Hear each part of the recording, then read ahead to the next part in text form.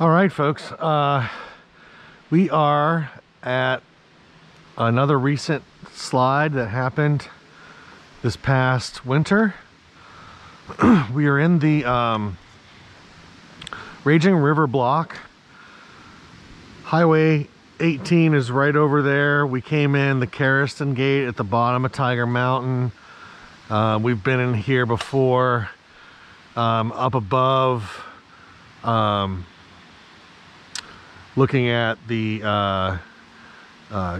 Carriston sale, and also looking at the Matchstick sale and some of the roads around there with compacted glacial till. This is about the same elevation right now to where that Matchstick sale is.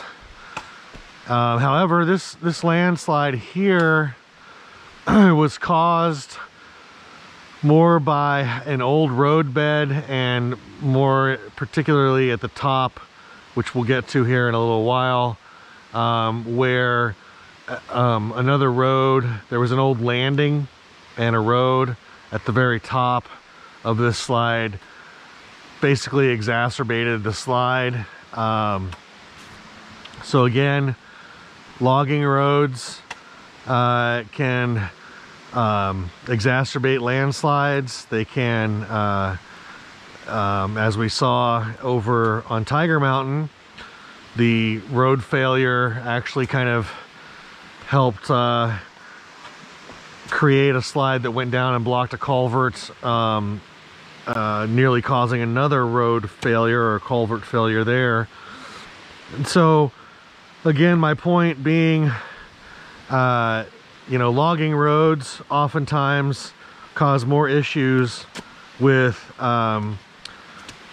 landslides and erosion and things like that than the actual logging itself.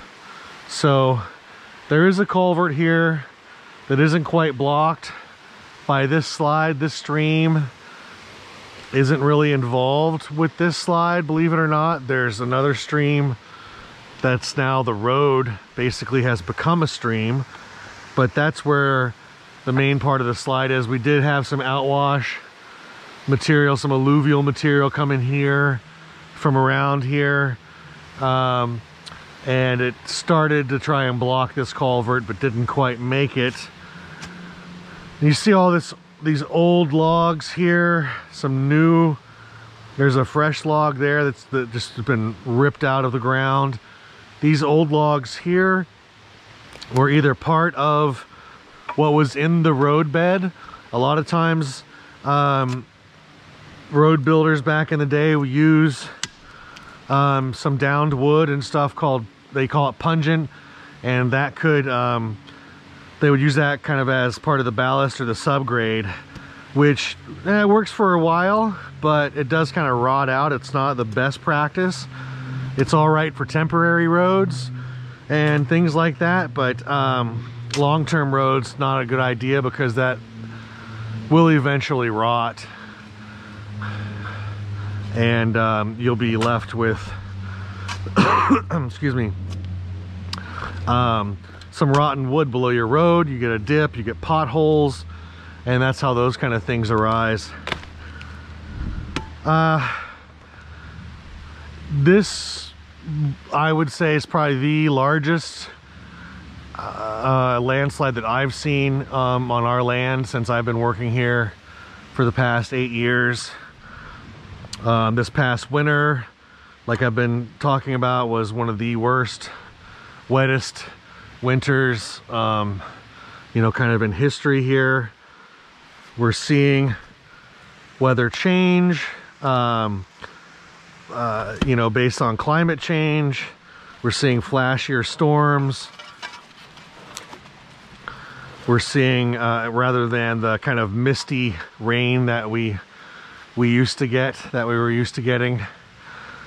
You can see this chunk of an old growth log that was either left as, again, part of the road, or it was part of maybe the old landing that was at the top of this failure here. That's a huge mountain of wood that's just been moved. You can see there's 10 feet of logging debris here. There's more than that, 15 feet of logging debris, or not logging debris, but there's trees, logs over there. And so this road used to go right up there, basically. I mean, it still exists in a certain state, but it is no longer a drivable road. It is now a creek bed. And this material, these large 1 foot plus rocks, you can see some nice fresh deer tracks here and some elk from a while ago tracks. And it's just amazing to kind of imagine what this must have sounded like. And it probably even rumbled, what it felt like, you know, it probably rumbled the ground even. But it was definitely loud, and probably sounded similar to a freight train coming down the old road here, which is now, like I said, a stream. So I'm gonna walk up here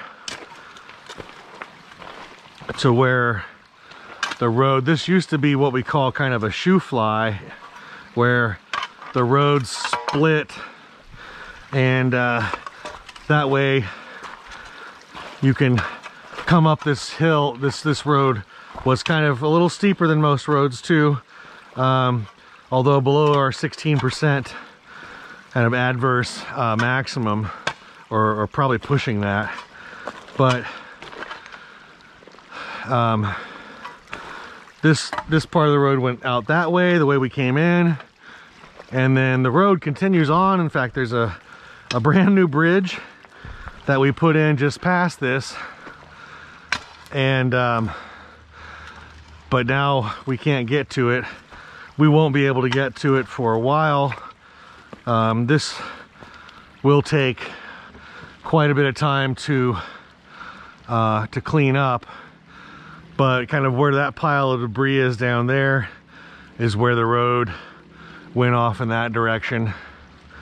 Over here you can see a culvert from the old road.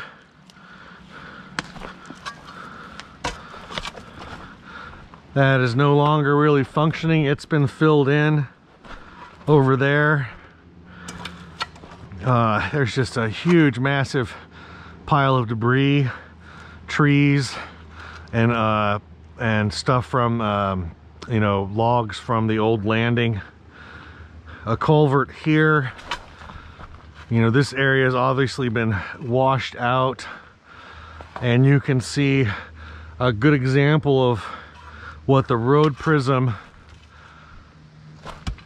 used to look like. Well, or what it looks like, even though now it's a stream.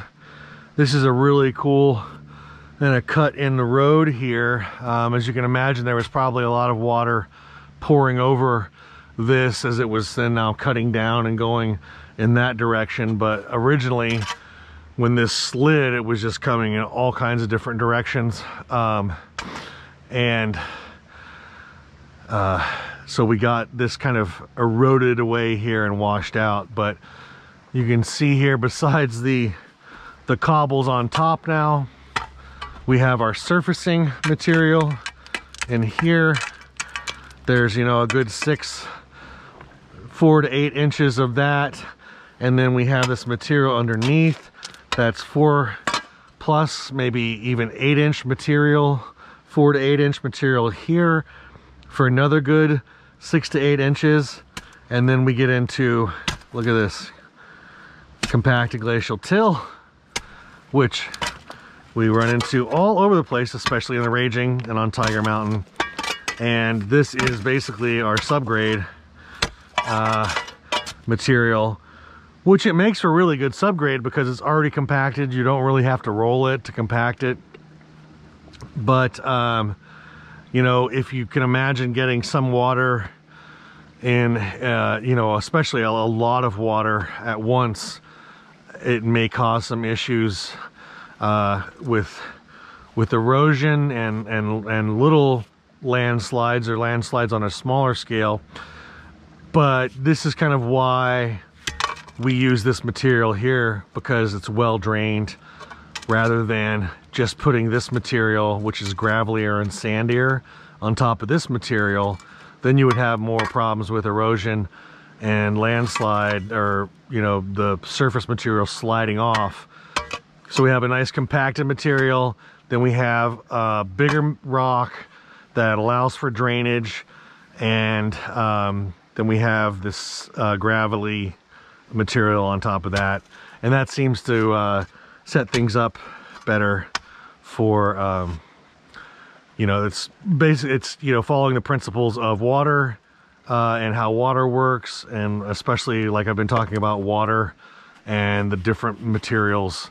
You know, you want something like this coarser material on top of a compacted material.